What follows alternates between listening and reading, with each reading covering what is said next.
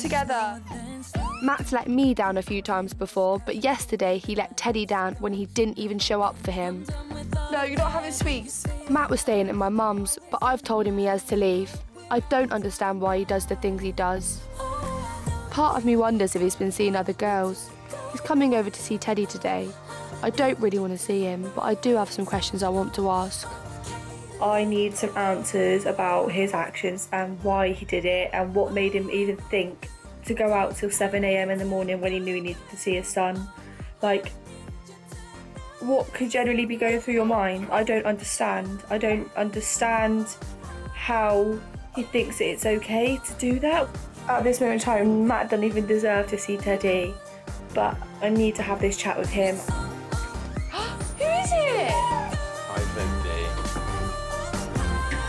Oh. It's so hard to stay angry at Matt when Teddie greets him like that. I'm guessing that's a yes, little man. Right? Yeah, you.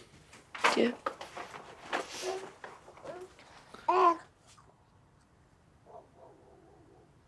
Well, so we need to have a chat, don't we? Yeah. I feel like for me, I really, really need to stay around here. And I know it's on me. For what? For my job, for my son. You want to be around here for your son, yet you don't turn up for him. And no, I agree, that's wrong of me. I should have been there. To me, it's like, why should I give him another chance? You had so many chances to make it right here as well, and you never did. Well, I know that. I understand to an extent, but then again, why haven't you changed your ways, like, since you've been 18? I don't know why I do it, I just do. It's something I've got to figure out myself. It's hard to say no, isn't it? Especially when you're with your mates, you've already had a couple... Once you've had one or two beers, that's when it changes. And then it's hard to say no. Doesn't matter if it's hard. Decisions aren't easy. I just want to know, the other night, was you with somebody else? No, I wasn't. Not at all.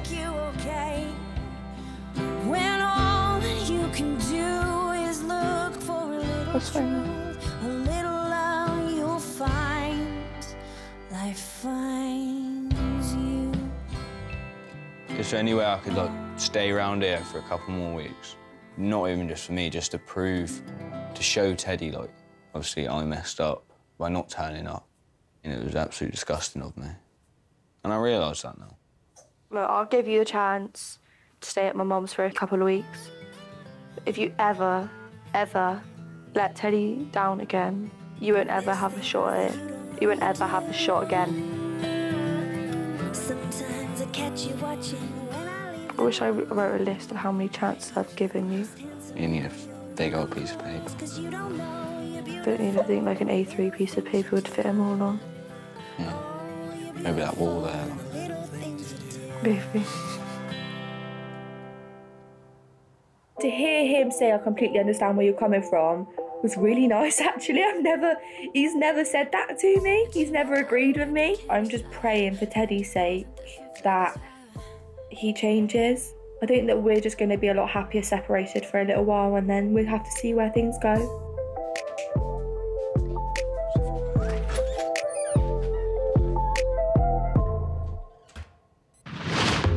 I feel it in my body. Yeah, it's running through me. Like a freight train. Well, Mummy Guppy, yay! Arlo's 7 months now and he's weaning, so I'm trying him on different foods. You're gonna have to go food shopping tomorrow.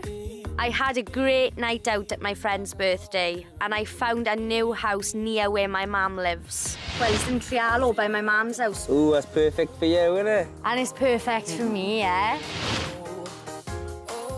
I should have known it was too good to be true. I've just found out that we haven't got the house. I rang Philip's Homes today. Yeah. To ask if they've heard anything about the house. Yeah. And they rang back and said someone has got it. Today? Yes. I'm very gutted. It's just the fact of having it to happen soon. Yeah, I know. Before the winter comes. I know. That's my most worry. It's draining. I know. Because now it means I gotta look again. I know. And I got other things to think about other than moving house.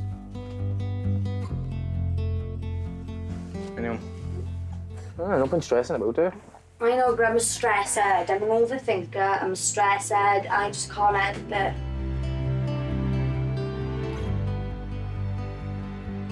I feel gutted. I imagined what the house would be like with all of us in there as a family.